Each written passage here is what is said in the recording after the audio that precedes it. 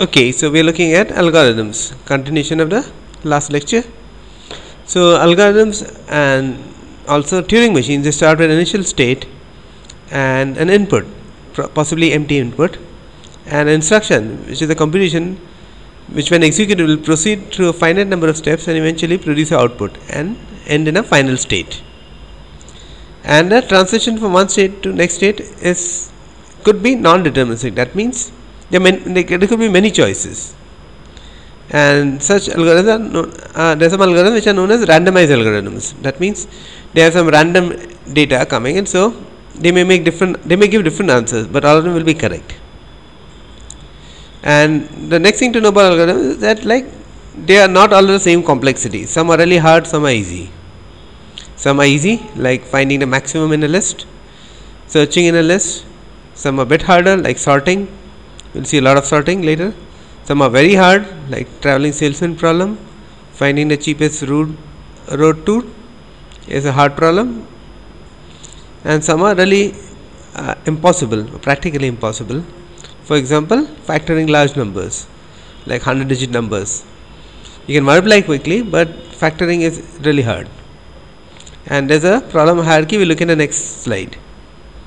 And some problems are undecidable. That means no matter how much time you have, you'll never be able to get an answer. This is like the halting problem of Turing machine. So let's look at the problem hierarchy. So the easiest problems are in the set P. They take polynomial time to solve. And then the largest set is the set NP. NP doesn't stand for non-polynomial, it stands for non-deterministic polynomial. So it takes polynomial time. The machine could make right choices. We'll see more of it when we study NP complete problems. NP complete problems are a class of problems of really hard, and all of them have similar complexity. So if you can solve one, you can solve all of them. And still we are not sure if NP complete is in P or outside P. Is any problem easily solvable or not? If one is solvable, all will be solvable. And this is the big circle of problems that we have. And on the top are the undecidable problems. That means you may have a program that will try to solve this problem and will never stop. Okay, that's a hierarchy of complexity. So let's look at an easy algorithm, finding the maximum element. Given a list, how do we find a maximum? So first thing we do is we'll use pseudocode, because we don't really care about the programming language and not whatever syntax, but just the idea of solving a problem. So that's called pseudocode. So let's look at the pseudocode. So this looks somewhat like Pascal or older languages. So we have a procedure and an input. It's an array of n1 to n numbers a, and then we set the max to be a1, and then you start looking at all the a2 to an, and you find a larger number, then you make that max that large number ai, and then you have an invariant. Invariant means at that point this is true. The max is the largest in a1 to ai. Finally, when you finish the for loop, after you finish n, max is the largest in the 1 to n, and then we return the max. So in the traditional programming pseudocode, we always have a begin and end, so you can always find how much is inside. So n for. Sometimes they use parentheses in C language, and in Python they don't use anything. It's really bad practice. So let's find the maximum element in running time. How long does this take? If the list has n elements, what is n? N could be any number, any big list, finite number. How much does it take in worst case? Worst case means given some really data and different kind of data, it can take a really long time, and that's called a worst case. And best case means the data is really nice, you can really finish quickly. So let's look at how long will this take. In this case, it just takes you to scan from 1 to n. You just look at all the elements once. So the best case and worst case, everything is order of exactly looking at each element once. And the average case, this can be different. So you take average over all the different types of problems, find the average for average time taken. So n elements, in this case average also will be the same, because you have to see all the n elements. So let's see. So let's look at more properties of algorithms. All algorithms have input. It could be a string or a set of numbers or whatever. and it has an output. And definiteness, the steps are precisely defined. Correctness, the algorithm always gives correct answer. We are not interested in algorithms that give wrong answers. And then it finishes in a finite number of time. It doesn't take infinite amount of time. It doesn't get stuck in a loop. Effectiveness means each step must be performed in a finite amount of time. It can be done by a computer in finite amount of time. And this property is hard to define. Generality basically says algorithm should be applicable to all problems of a similar form. It should not be just the problem is solved for only 5 by 5 matrix or something. It should solve all matrices, all sizes.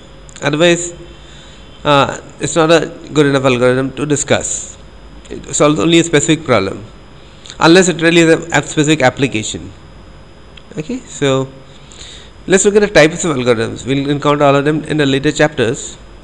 The simplest one is deterministic. That means it just proceeds step by step and comes to the answer. And the next one is randomized. For large problems, we'll see randomized answers. For example, we have Google search. The answers may be different each time, but they are correct.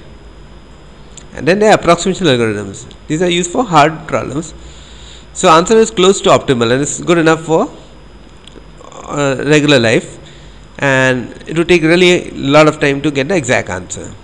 And then there are online algorithms like online shopping or hiring. You have to solve the problem as they come. The items will come one by one and you don't get to see everything till the end, and you have to decide at that point after seeing half the input, like okay, what is the answer they want so far. It's like when you're hiring candidates, you can't see everybody before you're deciding. They just keep coming, and then one day you decide, okay, I'll take the best among the last 10 or something. That's called an online problem. And then we need design techniques. How are we going to design algorithms? It's not like pull them out of the hat or something. They have a definite method to it. And the methods can be classified into these types. Incremental means you solve the problem step by step and by small increments. An example is insertion sort, selection sort. And other big method is divide and conquer. You have a big problem, you divide it into two parts and solve both the parts and merge the answer. So the algorithms in that are merge sort, quick sort, binary sort, and they typically involve log, because log comes out of dividing it by 2. Then we have dynamic programming. What that means is, many times you solve a problem and you keep seeing that problem again and again. Instead of solving it again and again, you remember the solution and then reuse it.